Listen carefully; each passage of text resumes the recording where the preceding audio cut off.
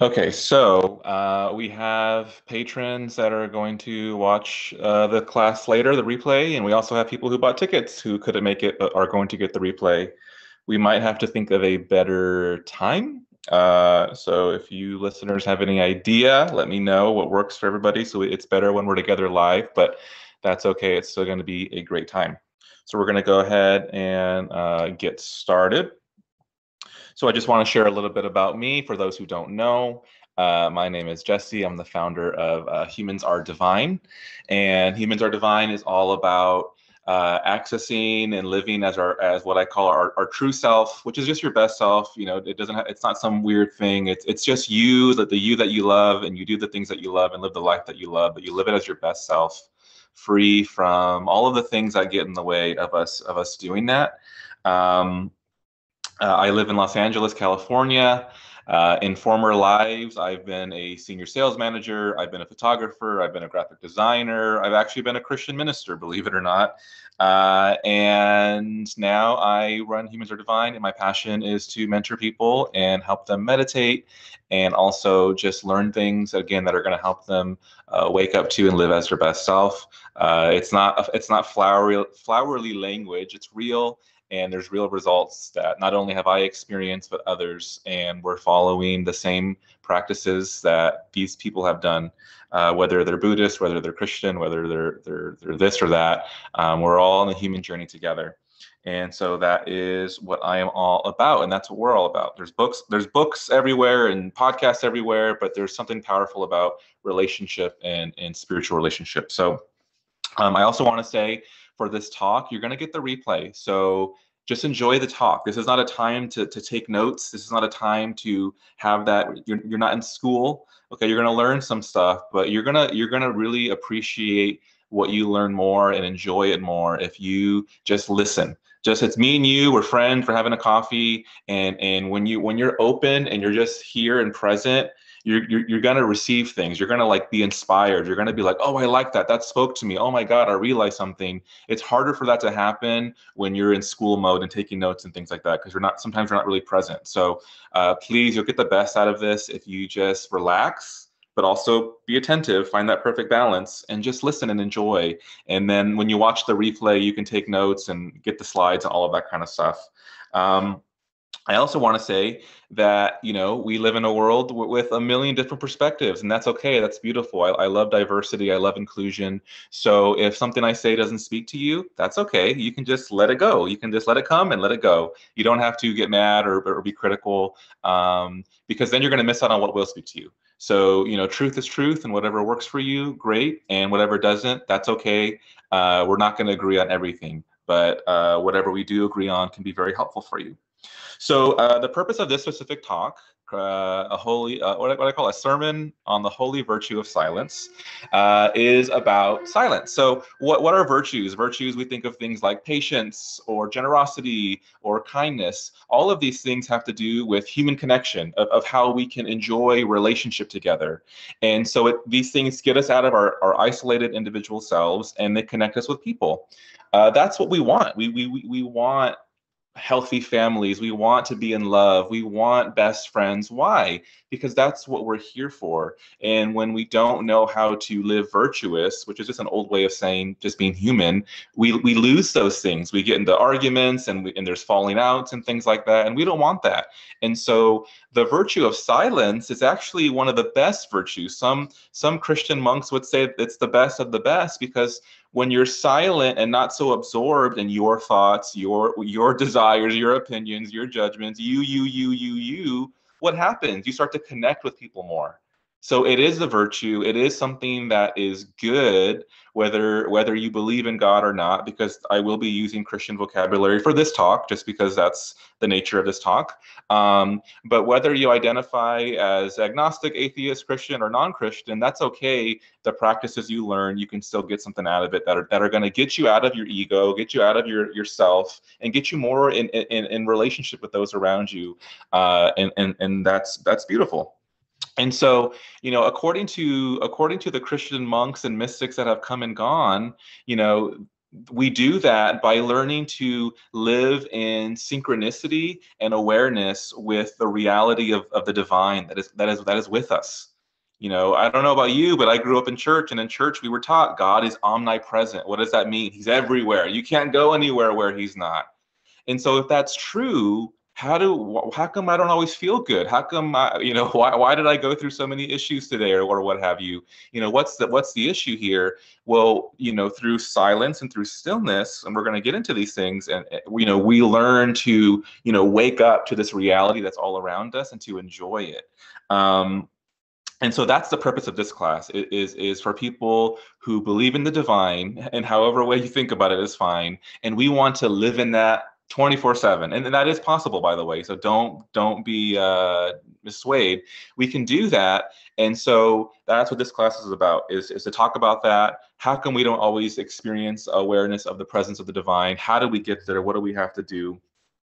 So yeah. I also want to talk about what it looks like. What does it look like? What is my life going to be like when I start to more and more, bit by bit, tap into awareness of the divine reality that's always here? Because people have different understandings of this. And so I want to make it clear that you are not going to lose your humanity. You're still going to have the same hobbies that you had before. You're still going to be the same person. You're still going to be a normal person, but you're just going to be free, and you're always going to be in a good mood. And even when things maybe bother you, they don't bother you as much as they do before. Sometimes when we Christians, what they've done is, when you look at the history of the Catholic and the Orthodox saints and monks and mystics, sometimes they would experience what are known as ecstasies or moments of union with God. And so they did this, and this is all documented stuff, okay? That they would, be on the floor, and they would just be like, tranced out on the presence of love and things like that. That's okay, and I'm not against those experiences, but that's not what it means to live in the awareness of God's presence. Because if it was, well, then why do we have Ferris wheels? Why do we have restaurants? Why do we have good TV shows? Like, why do we have nature? Why do we have, all of these things, sailing, God made this world to be enjoyed. And so if union with God looks like, praying 24/7 in a room and not enjoying life, that just doesn't make sense with why creation is here. So, hey, there may be moments when you're in prayer and you cry and you have emotions, and that's great.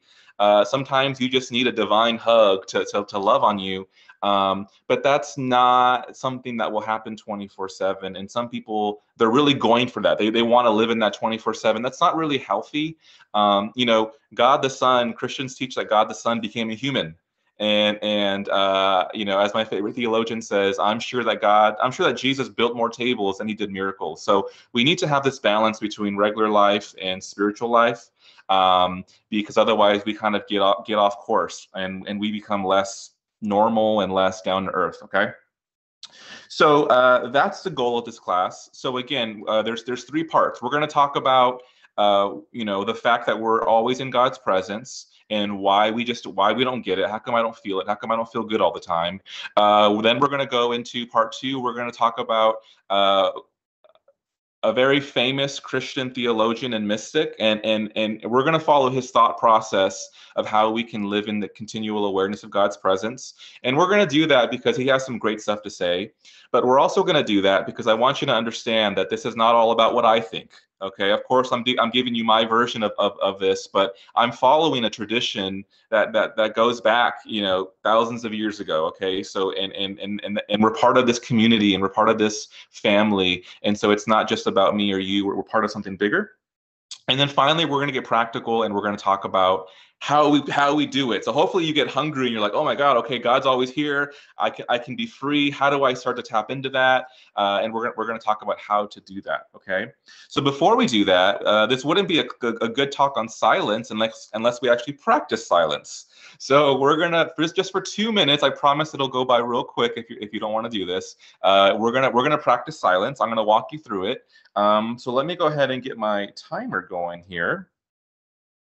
Okay. Okay, so let's go ahead and close our eyes. And all I want you to do is I just want you to keep your spine straight, but the rest of your body can be relaxed. Your shoulders, your hands can be heavy on your lap. You know, just you want to be in a relaxed place, but you want your spine straight to help you be attentive and aware. And we want to find that perfect balance. Okay, so here we go. And all we're going to do is we're just like you can physically rest, we're just going to mentally rest. We're going to rest in our heart. We're just going to go because if God's here, when we let go and relax, and it makes sense that we would just be in his presence. There's nothing left but his presence. There's nothing left but the divine reality. So let's just go ahead and just be. It's okay to just be. There's nothing to think about, nothing to do, no responsibilities. It's just you and God.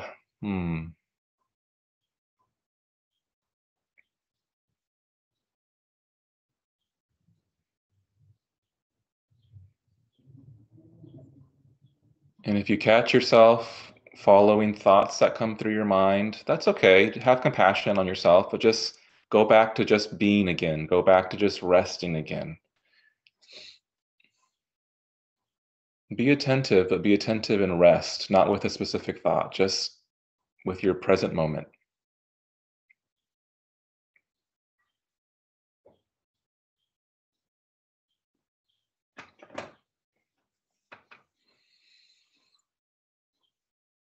If you need help staying focused, you can focus on your breath. Don't change your breath. Just be attentive of your inhalation and your exhalation. Give your mind something to rest on. You can rest on your breath.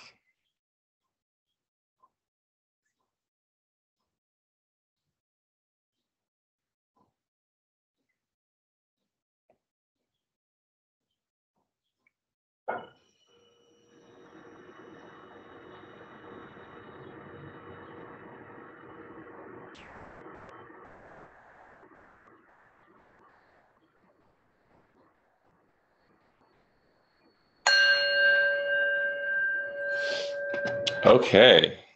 I don't know about you, but I feel better. Okay. So, the Christian message is, of course, there's different versions of this, and I'm not here to teach theology or Christian theology, okay? But the Christian message ultimately is that Jesus Christ has united and connected every human being, okay, whether you're Christian or not, even if you're not, whatever, with the divine reality, with God. Okay, and so I want to read a quote to give me some validity here. This is from Karl Barth. He's the most influential Christian theologian of the 20th century. Okay, and here's what he has to say. He says, "What is Christian is secretly but fundamentally identical with what is universally human. It is Christ that reveals the true nature of man." So look at that. He says that a Christian and a human being are fundamentally identical. Okay. So this is the mystery that Paul talked about in Colossians 2. He says that there's a secret, there's a secret hidden mystery that God has been wanting to tell the whole world for ages and generations past. And what's the secret? He says it's that Jesus Christ lives on the inside of you. God lives on the inside of you. Okay. Now, Paul was around right after, decades after Jesus Christ came and left. But he says there's a secret truth about humanity that's been around for ages and generations. And it's the fact that Christ and God is inside of you. So the Christian message is not a message about insiders and outsiders, good people and bad people, people who said the prayer and got into the club, and those who are waiting in line on the outside. The Christian message is the fact that God loves you and likes you so much that he's included you in the divine reality. And he did this through the life of this person named Jesus Christ. And I can't get into all the implications. Again, that this is not a theology class, but that is the main message. And, Paul also told his mentee Timothy in 2 Timothy 1:9 that God has saved us and called us to a holy life. Holy life just means special life, wondrous life, not like a morally good life, okay? Not because of anything we have done. So it's not because you said the sinner's prayer or anything like that or accepted Jesus into your heart, but because of his own purpose and kindness. So God made up his mind that he wanted to do this, so he did it. This grace or this gift of divine union was given to us in Christ Jesus before the beginning of time. Before one human being was on the earth, God had already given all human beings the gift of his presence. So, you were actually born one with God. You were born connected with God. You were born inside of this divine reality. The Bible is clear that all things consist inside of Jesus Christ, and also that Jesus Christ lives inside of you. So there's this beautiful diversity of life. I'm not me. I mean, I'm not you, and you're not me, but yet we're still connected. And what I do affects you, and what you do affects me. And in the same way, we are connected, and we are within the divine reality.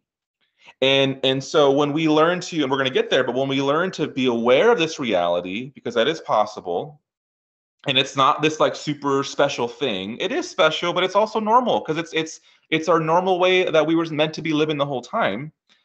We will be free. We will be happy. We will be other-centered. We will be patient. We will be calm. We will be good. We won't cling to things thinking they're going to make us happy, because we are in a place of happiness, because God is happiness. God is peace. God is calm, and we're going to live in that.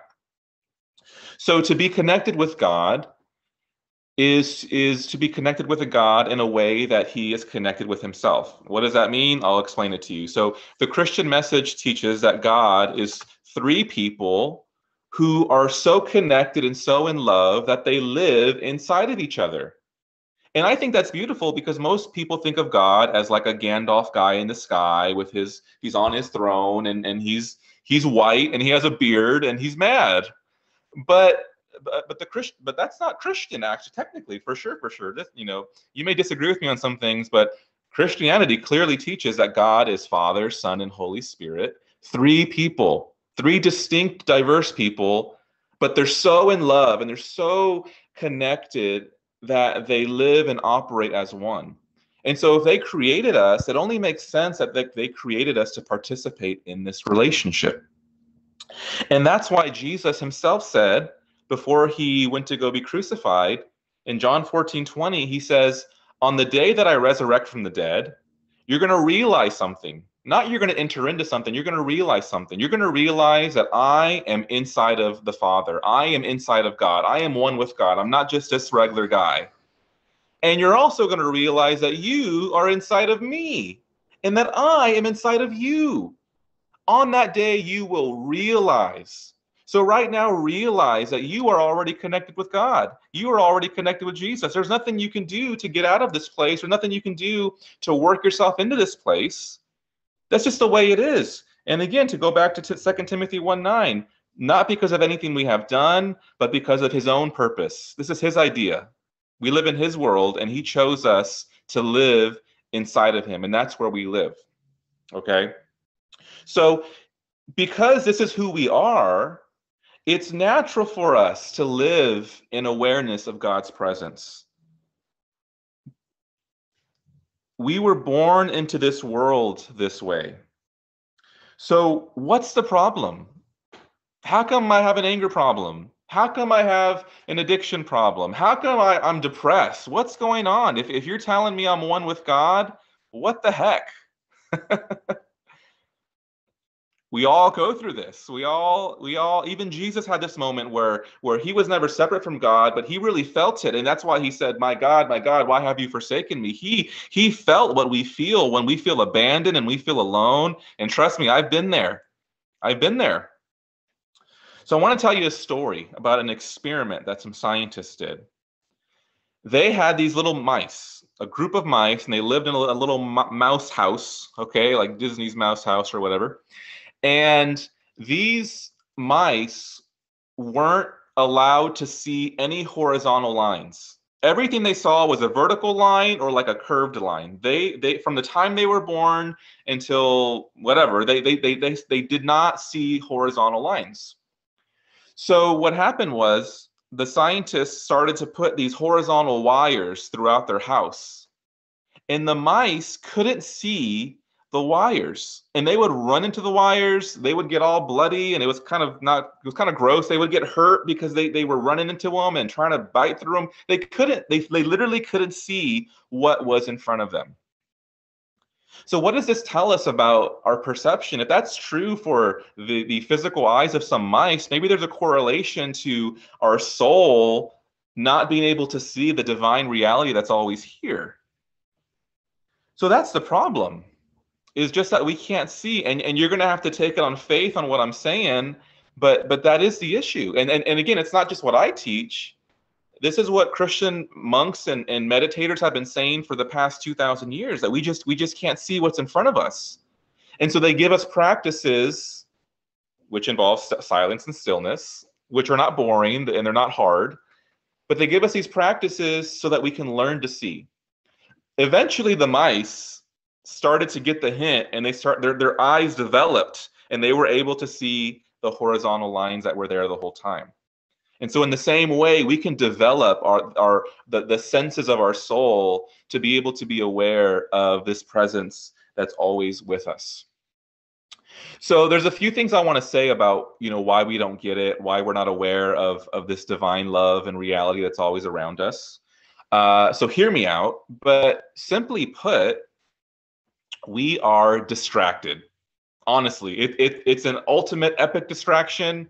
But it's that easy. We're just distracted. One of my favorite reality shows is Hell's Kitchen. I love Gordon Ramsay. I love him just like cussing people out in anger. I think it's hilarious. I like to watch the uncensored version. And in that show, it's high stress. Not only are they on a TV show, they're cooking for one of the world's best chefs. And you see these moments where they are stressed out, and Gordon Ramsay is in their face, and he's yelling at them to get their attention, and they just don't hear it. It goes over their heads.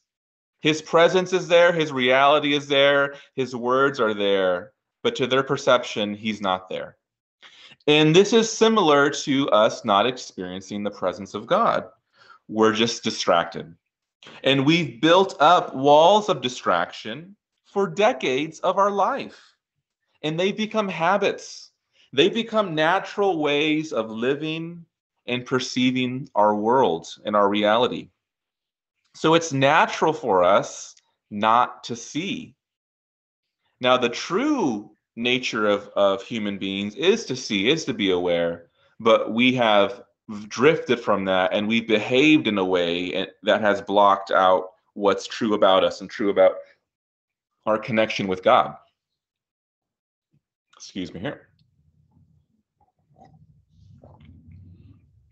The author of The Cloud of Unknowing, which is one of Christianity's most famous books on meditation, he says, everything that you think about is situated above you for that time and lies between you and your God. And he compares thoughts to this separation you can't see. He says that when you're thinking something, it's like you're an archer and you're focused on your target. Your attention is on your target, and so you can't see what's behind you or around you. So when we're so focused on our thoughts and what we think and what we believe and our judgments and our opinions, and when we're so stuck in our internal activity, we're blocking the presence that's already with us. So that's just like a day-to-day, moment-to-moment thing that we're just so used to. But the good news is we can fix that, okay? And we do that through silence and stillness. The other issue is that we've also put our trust and sense of safety in a bunch of stuff that is not God. And we call those attachments. Maybe you are obsessed with being successful. Maybe you are obsessed with being rich. Maybe you are obsessed with being loved. Maybe you are obsessed with feeling pleasure, so you do drugs. Maybe there are these things that we attach ourselves to in our soul, and we find our safety and pleasure in them. And so again, these things distract us and obscure the presence of God that's already here.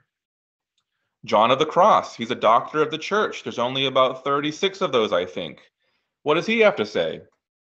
He says, those are decidedly hindered then from attainment of this high state of union with God, who are attached to any understanding, feeling, imagining, desire, or way of their own, or to any of their works or affairs, and know not how to detach and denude themselves of these impediments. And again, when he says union with God, he's not denying that you're already one with God. He said that earlier in his works, but he's talking about living it, enjoying it, experiencing it. So again, like I said, we find safety and we find pleasure in all of these things. And so our heart, even subconsciously and unconsciously, our heart has its grip and it's hugging these things. And we wonder why we're not aware of God's presence. Well, we're too busy attached to, again, pleasure, success, money, praise of others, fill in the blank. And we're also running from things. We're busy and our attention is on the fact that we're running from things. We're running from pain, fear, defeat, rejection, loneliness, boredom.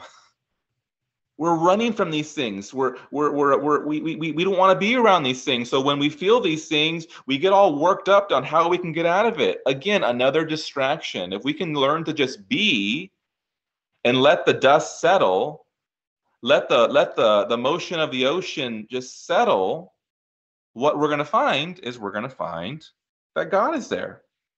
If you have a body of water and the body is all agitated and moving around, you can't see to the bottom of the lake, you can say.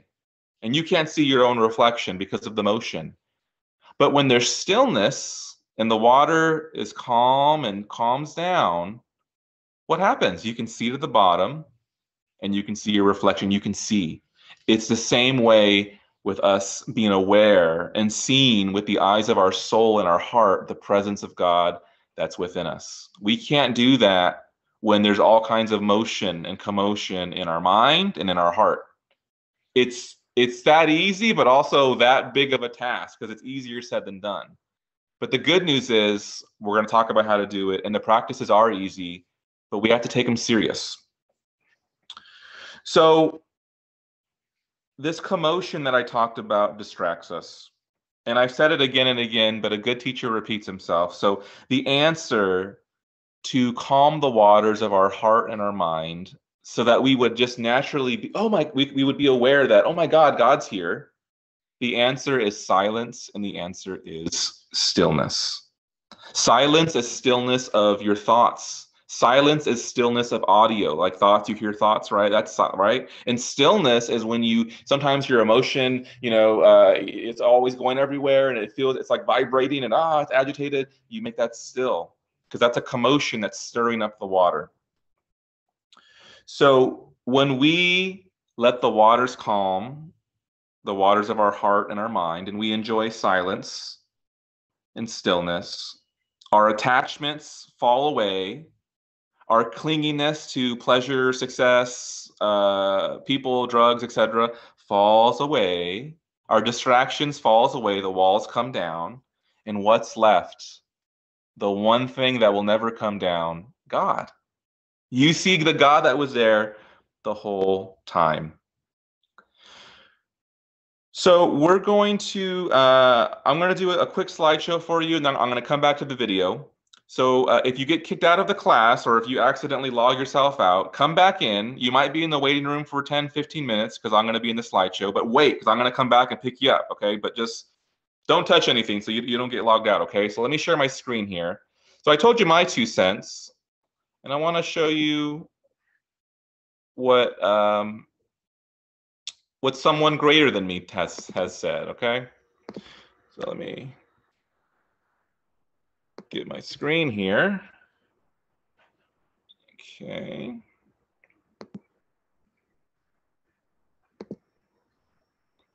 So we're going to talk about a guy named Gregory Nyssa. And there we go. So Gregory Nyssa was born in 330, a long time ago. When he was 31 years old, he became a monk, and he decided to take stillness and silence and solitude seriously. So he went and lived like in the desert in like a prayer cell for 10 years, okay, 10 years. So this guy, if anybody knows what happens when you get silent and still, this guy knows. Okay, I haven't even done it for 10 years, and I've had some good results, but this guy must have had some amazing stuff. In the year 381, so 10 years later after his silence time of his life, he was a heavy influence at the Christian Council of, I'm going to say this wrong, Constantinople. So this council was when the deity of the Holy Spirit was added to the Nicene Creed. The Nicene Creed is like the basic statement of beliefs that like all Christians pretty much take on, most of them. And so the Nicene Creed was written before, but they never talked about the divinity of the Holy Spirit. And so they met again, the Eastern church leaders met again, and Gregory of Nyssa and his older brother Basil, they were the guys that pretty much like their ideas were what went into the Nicene Creed, the full Nicene Creed. So this is an important guy. The Gregory of Nyssa is a guy that shaped the foundation of Christian theology. So he's not just some nobody, okay? But he wasn't just a theologian who talk. He was a theologian, but also a mystic and a monk and a meditator. And he took silence seriously. And so I want us to go over his thought process, because personally, I follow his thought process. So let's read a quote from him. He says, "It is on those of us who remain in this calm and quiet mode of life," there it is there, calm and quiet mode of life, "that truth will shine forth, enlightening the eyes of our soul with its beams. This truth, which was revealed by the indescribable and mysterious illumination that appeared to Moses, is God."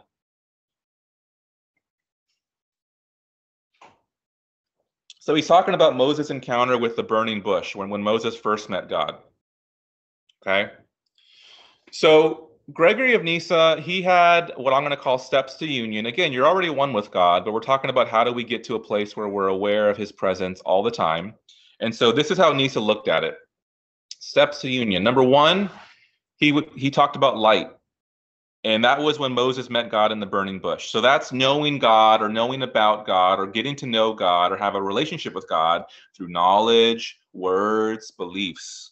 So when I say things like God is loving, God is kind, God is exactly like Jesus Christ, God is Jesus Christ, God is Father, Son, Spirit, all of these things that are saying, which are good, this is just the first step in our relationship to union with God. And so Nyssa compares this to light.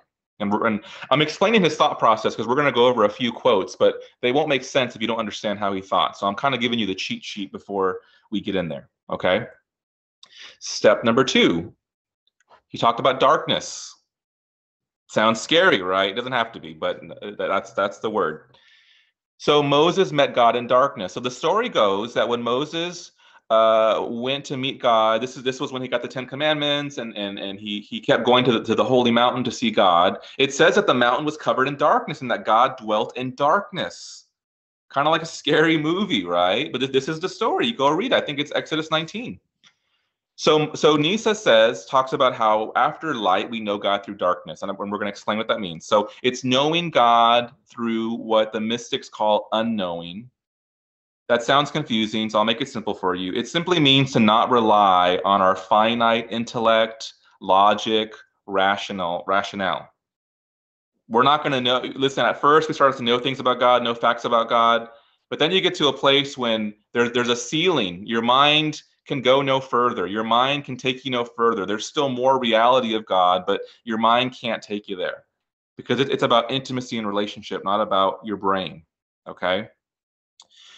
And then after you go through this experience, and as you meditate and you'll have that experience, you again you realize that your brain can't comprehend God, and so you let that go. Then there's a new kind of light. It's kind of like when after Moses came down from meeting God, it says that he was like an angel, like bright light came out of his face, that he had to wear like a veil, kind of like a wedding, like a bride veil, to kind of like cover this light. And so Nyssa does talk about knowing God and a union kind of light. It's knowing God through the heart, through love, and through wonder. And so this includes 1 and 2. You don't lose 1 and 2. You still can talk about facts about God. Oh, God is awesome. God is so nice. God is so forgiving. And you also understand God is so wonderful. My brain can't get it. When I try to see God with my mind, all I see is darkness because my mind cannot comprehend God. But you live in this place where now you know God and you know his presence and you're aware of his presence, but it's not the way that you knew him before in 1 and 2. It's this indescribable, beautiful knowing. So let's see what he has to say about it, because that was just me explaining him, okay? He says, what is the meaning of Moses entering the darkness and then seeing God? What is described seems to be opposed to the first theophany, which means like meeting of God. For at that point, God was seen in light, but here he is seen in the darkness. So again, Moses first met God in the burning bush, that's light. Now he's meeting God on this mountain full of darkness. He's meeting God in the dark. Nisa says religious knowledge starts out as light, the burning bush, when it first appears. Okay. But the more the spirit in its forward progress attains, by a greater and more perfect application to the understanding of the realities and comes closer to contemplation, the more it realizes that the divine nature is invisible. Now, I don't know about you, but that sounds kind of confusing. So I'm going to go ahead and give you the Jesse version, okay? So here, let me just kind of rephrase this for you, and I promise you it's accurate. The more time you spend in silence and stillness, the more you realize for yourself that God's nature and reality is invisible to your understanding. In other words, God doesn't make sense to your brain. Okay, so let's go back to Nisa. 1 second.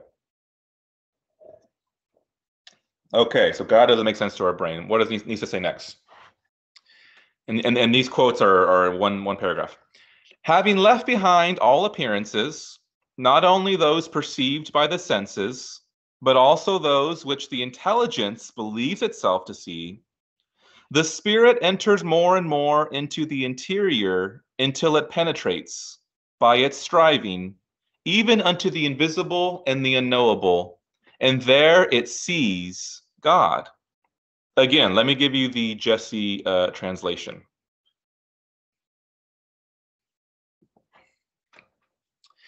As you continually loosen your soul's grip on the things you're attached to, both physical things, so this could be, substances, this could be food, like, gluttony, right, things like that, and mental things, example, your beliefs about God. Believe it or not, some people are very attached to their belief about God, to their doctrine, to what their religion says, okay? So when you loosen your grip to those things, you enter more and more into your heart of hearts until you fully enter your heart. Your heart of hearts is a world that makes no sense at all to your brain. And there you see and recognize the God who was always with you. Okay, back to Nisa. The true knowledge of God that it seeks and the true vision of him consists in seeing that he is invisible, because he transcends all knowledge and is hidden on all sides by his incomprehensibility.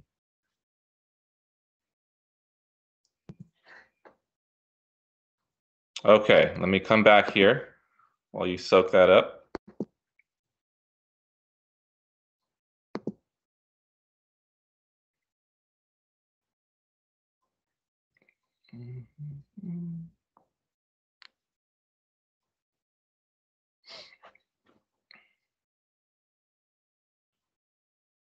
Okay, I think we're back.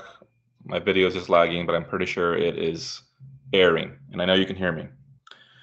So Nisa talks about knowing God through light, knowing God through darkness in these quotes. In other places, he talks about knowing God through a different kind of light, but we're not going to get into that. I want to focus on the light and the darkness that we read about. So, Nisa was a guy, again, who is a theologian. He is a influential theologian. He gave us theology. He gave us knowledge of God, the light kind of knowledge. So he knows what he's talking about. But then at the same time, the guy who gives us accurate information about God says, if you really want to know God, you're not going to know him through accurate information. You're not going to know him through your brain or your intellect or what your mind knows. Well, which is it, Nisa? Do I know God through doctrine and teachings of the church, or do I know God through not that? Let's just embrace this is what he taught, but let's just embrace both. There's a time and a place for everything. Theology about God is kind of like a baseball card. You got the picture of the baseball player, you got the facts and the stats, and that's great. And you love this baseball player, and you love this team, and you keep it in your wallet, and it's a really nice card, and you look at it and you enjoy it. And sometimes when you're not with the baseball player, it comforts you to have good theology. But when the baseball player's in front of you and he wants to play a ball game with you, you put the card away, don't you? You want to be intimate with the God. You want to live with God. You don't always want to talk about God and think about God. When a husband and a wife or a partner and a partner, are having intercourse, they're not thinking facts about each other. They're enjoying each other. There's different ways of having a relationship with somebody. And so there are different ways that you're going to connect with God. And so you can connect with God again through light. You can connect with God through what Nisa calls darkness. And when we practice silence and stillness, that is darkness. Why is that called darkness? Why does he have to use, sounds like a Halloween thing? Well, because when you're not listening to stuff, you're silent. And when you're not, your soul is not, moving around in that commotion that we talked about earlier. It's kind of like your soul and your mind are like in darkness, like in a dark room. You don't see, you don't hear. You're just in this calm, serene place. So let's talk about silence. Now let's talk about how we actually do this, because it's easier said than done. Before I do that, though, I want to talk about what it looks like, because there might be some misunderstanding here. So if you think that when I say silence and stillness, excuse me here.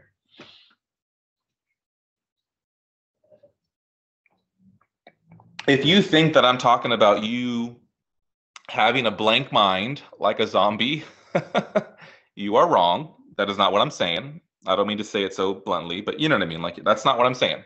Okay. You're still going to have thoughts.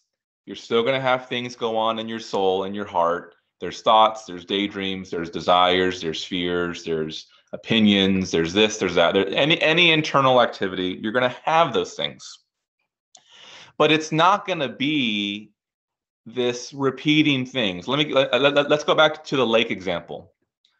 When I say silence and stillness, I don't mean that you're going to be like just like a frozen lake, like no thought. You're frigid and you're frozen, and no, I'm not going to let any thoughts in, and I'm going to stay blank. No, that's not what we're saying. You're going to be like a calm lake. It's natural. There's ripples in the water. The wind blows on the water. There's a duck that goes by. There's little fish that swim. There's still stuff that's going to happen in your mind and in your heart. That's not the problem. The issue is not that we have thoughts. The issue, like I said earlier, is that we pay too much attention to what we think.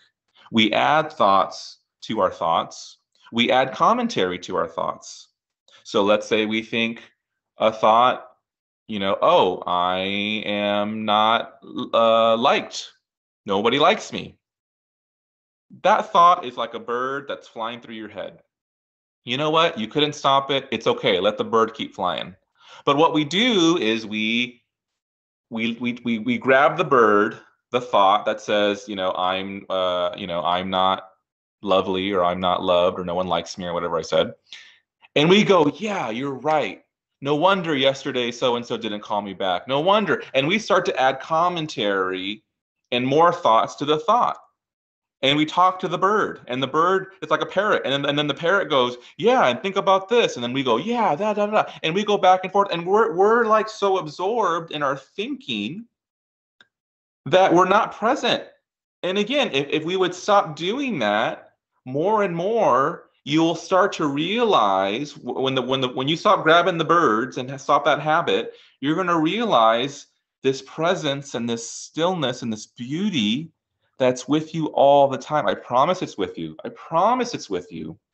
we've just put a bunch of stuff on top of it. It's like we've buried treasure. There's gold inside of you, but we put a bunch of dirt over it.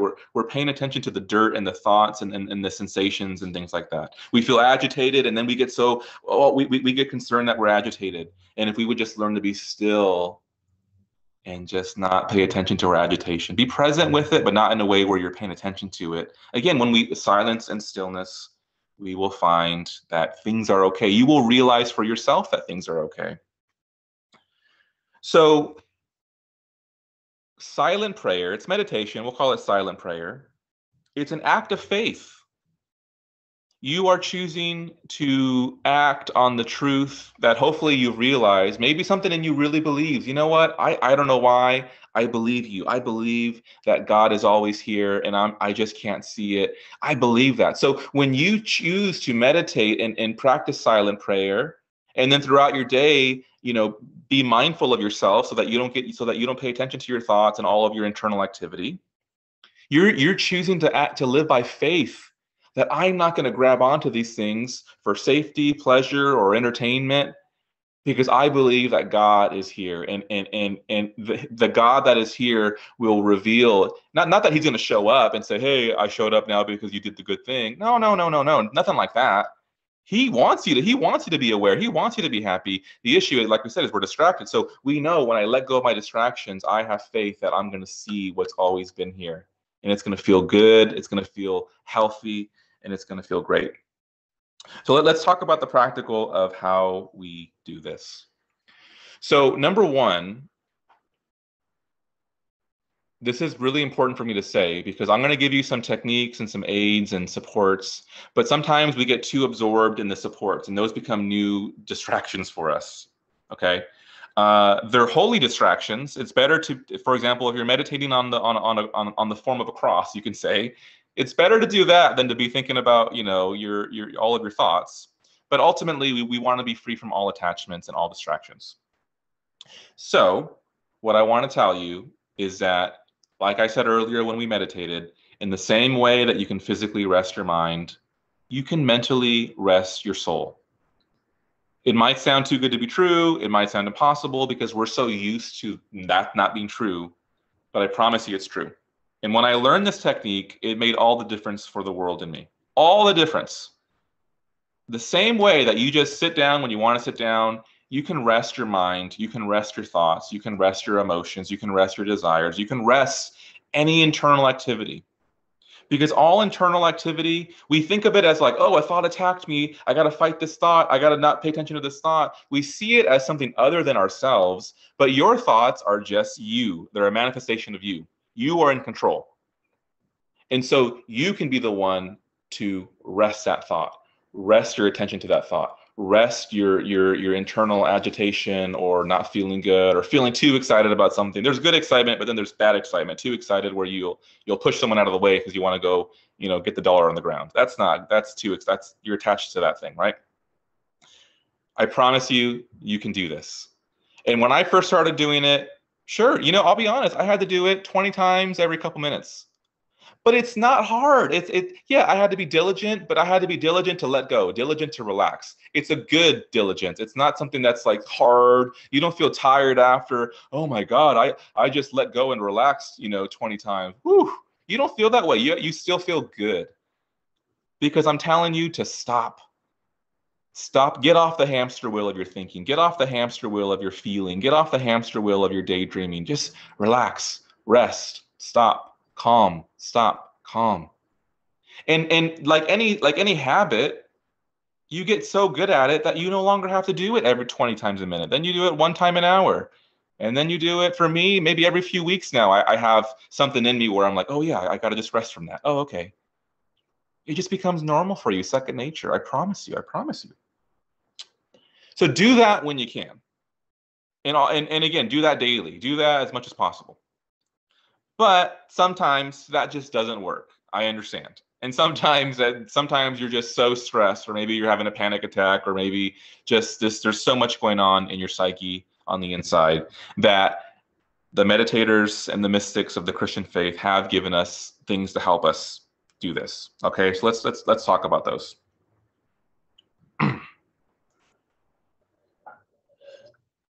So number one, a still body is going to help you. If your body is still, your mind can be still. Okay, that's super important. That's why we do that. And I'm going to say his name wrong. Evagrius, he's from the 4th century. They call him the greatest theologian of the desert. He says, let us sit still and keep our attention fixed within ourselves so that we advance in holiness. And again, holiness is like an old word. It just means like healthiness, good health of our soul. Okay, so the Christian mystics teach us to just have a still body. And again, my best recommendation, whether you're sitting on the couch, on a chair, on the meditation cushion that you buy, if you have a straight back, that's good. If I work with you one-on-one, we can talk about other things, but that's the main thing, is a straight back and the rest of your body can be relaxed, okay? Because you want to balance relax, but also paying attention. So when I said rest your mind, I don't mean, pretend you're at the beach and just like zone out. You still want to be mindful. You still want to be aware. You still want to be awake, because if you're not awake, the next thought will come and you're going to fall into its trap. So you want to be rested and relaxed, but you want to be rested and relaxed with eyes wide open so that you don't fall into the traps of your mind. Okay, so a still body, that's good. The Christian mystics also gave us the prayer word. Now, the prayer word is not exclusive to Christianity. So, for example, people talk about this popular thing, TM. It's pretty popular. They just use the prayer word. It's not a secret. They just, okay. But Christians do it as well. And so the prayer word, there's different ways that mystics have taught us to use it. But ultimately, it's something to bring us back from our distraction. So when you find yourself getting distracted, you have a word that's like a safe place, an anchor.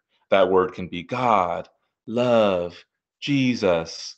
It could be, the Jesus prayer. Sort of the Orthodox Church is big on this. So there's different versions of it, but a common version is Jesus Christ, Son of God, have mercy on me. What they're doing is they're bringing their attention back from distraction, back. Remember the commotion of the water? We don't want the commotion. We want stillness and rest and silence. And so the prayer word brings us back to that place. So you can do it when you're distracted. But some of the Christian monks taught to do it, like in TM, how they do it, to just repeat the word over and over again. And that's probably a good idea when you're like in a really bad place, maybe like a panic attack or something. Like you just put your focus on this one word. So again, let's say your prayer word is Jesus, have mercy on me. Jesus, have mercy on me. Jesus, have mercy on me. Jesus, have mercy on me. When you put your attention on that, your restful attention, so don't get too worked up. Again, you got to be relaxed, aware but relaxed. What happens is you're no longer paying attention to those thoughts. You're no longer paying attention to the thing that was bothering you. And so whatever you pay attention to, you feed. You keep propped up. So when you're not paying attention to those things, they'll start to fall away, and then you'll start to feel better. So that's another tip you can do. The reason why we do the prayer word in that way, if you use it that way, is because if you can't keep your mind rested all on your own, which I believe you can do, but I understand you can get tired of that. What you're doing is you're giving your mind something to do. Like I said earlier, it's better to have a holy distraction than to have all these other distractions. And also, it's better to focus on one thing than the variety of things your mind brings to you. Because your mind is like, what's for dinner? I can't believe so-and-so yelled at me. I'm really depressed. Oh my God, I'm so happy about the new TV. Your mind is like everywhere, paying attention to like a million different things. And to borrow a term from the Buddhists, just because it's a brilliant term, it's the monkey mind, the monkey brain. The monkey is just jumping all over the house. And so when we focus on one thing, like the prayer word, we're learning to unify ourselves, to embody ourselves in one thing, one attention, instead of your attention being scattered like a ping pong ball. And when we say the prayer word, again, we're not thinking about the prayer word because we're resting from thinking. We're just using the prayer word as something to keep us stable. Personally, I don't use the prayer word, but I understand how helpful it can be, and I do know how to teach people to use it if you resonate with that. Okay. Another thing that Christians give us is the breath. Some people think, oh, the breath isn't that like a Buddhist thing or a Hindu thing? No, Christian monks have been using the breath to help in meditation. So let me drop some names here so I get some validity, right? So in the 2nd century, there's this guy named Theophilus of Antioch. He was the 7th successor to Peter, to the Apostle Peter. So there's Peter, and then 6 guys later, or 7 guys later, there's this guy Theophilus.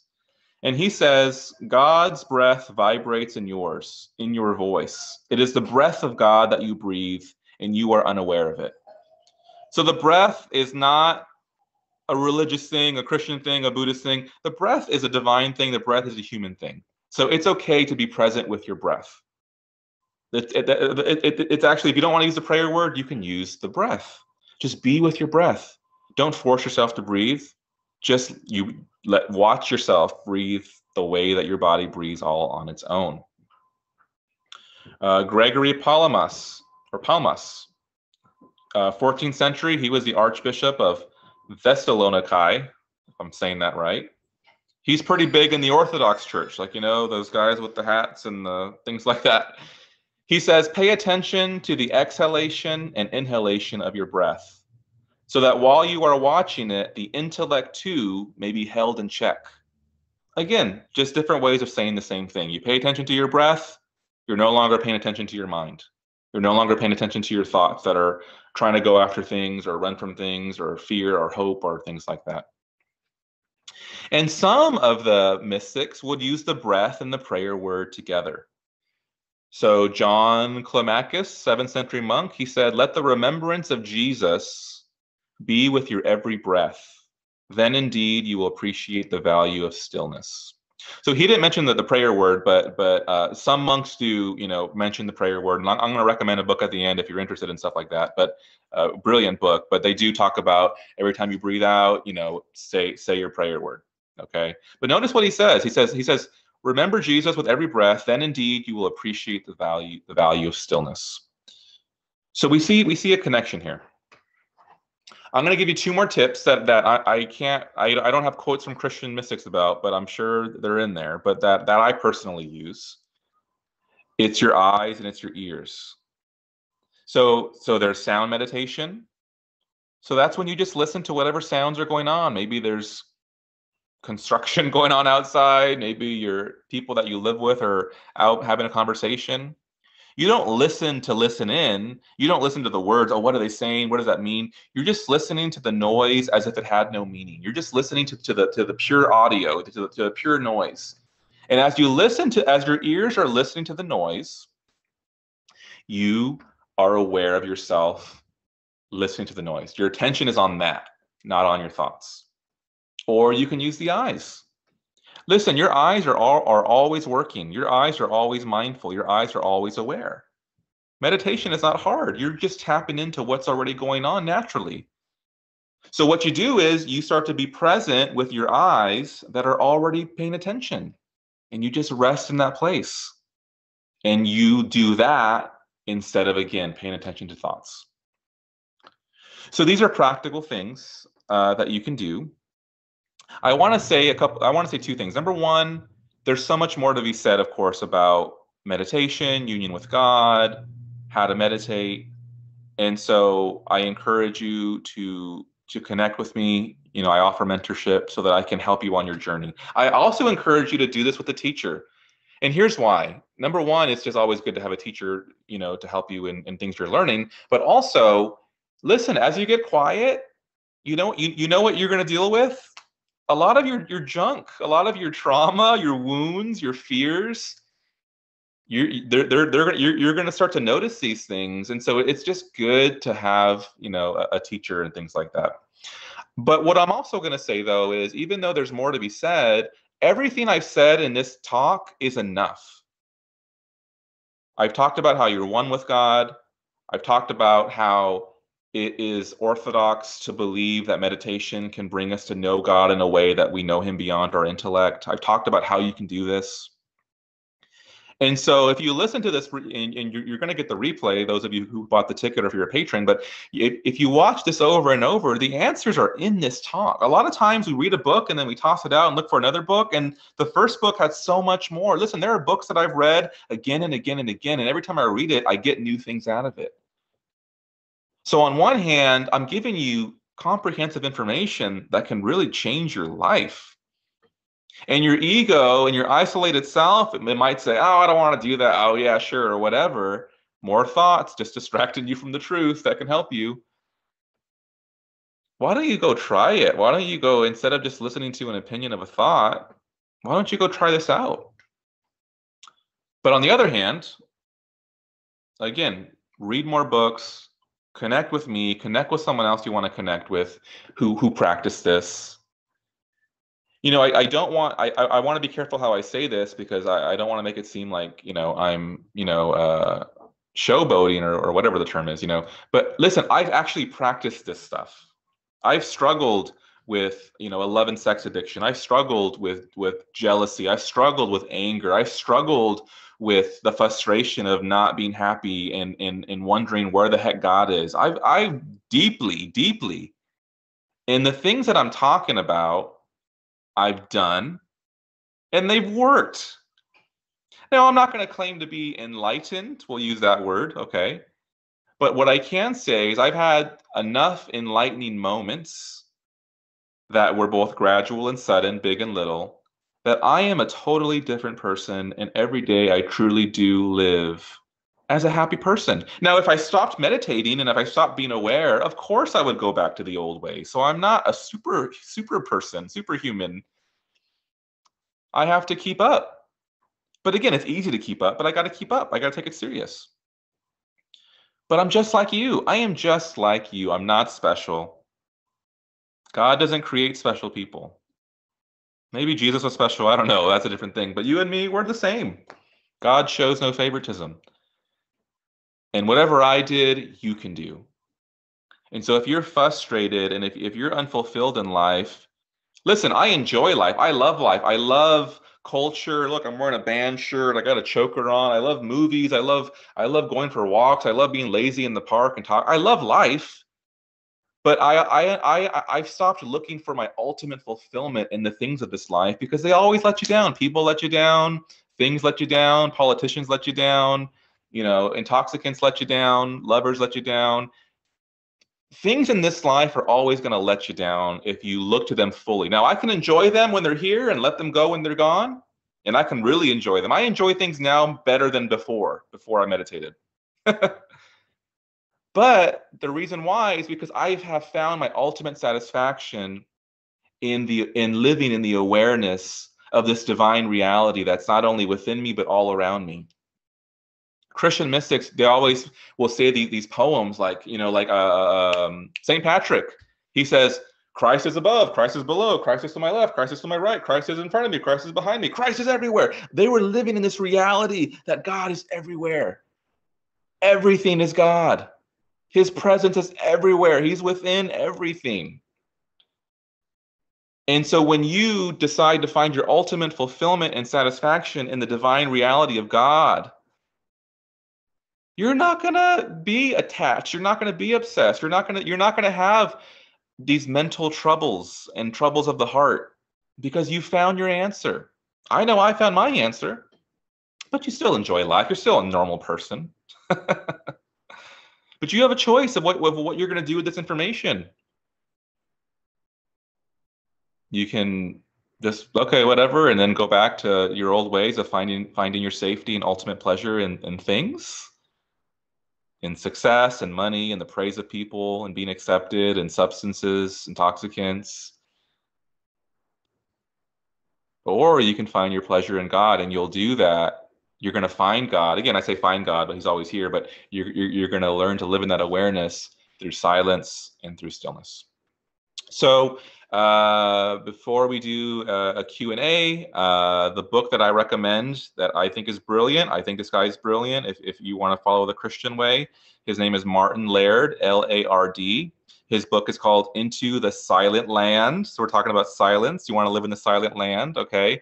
And he he's a great writer. He's a great writer, and he makes his points interesting, and he uses kind of like stories and characters and stuff. But then he's also very practical, and I think a lot of mystic books are like either too dense and boring, or they're not really practical. They're just like very flowery. But he is very practical, and he walks you through what it's like. Again, I did as well too. You can do what I said, and you'll be good. You can get that book. And I also want to encourage you. HumansAreDivine.blog is where you can find me. And if you want me to mentor you, excuse me, that's Patreon.com, patreon.com/humansaredivine. And I can work with you and get you to where you want to be. And then I have my link tree with a bunch of links like podcasts and YouTube and blog and stuff like that. That's Linktree, linktr.ee/humansaredivine. I love people. I'm willing to connect with you and work with you one-on-one, and you can have your life change. And it's not because I'm special. It's not about me. Again, we're following the tradition of other people. The stuff that I'm talking about, yes, I practiced it and got the results, so that's great. But I've also done my research, and I know that I'm just doing what they did. And so yeah.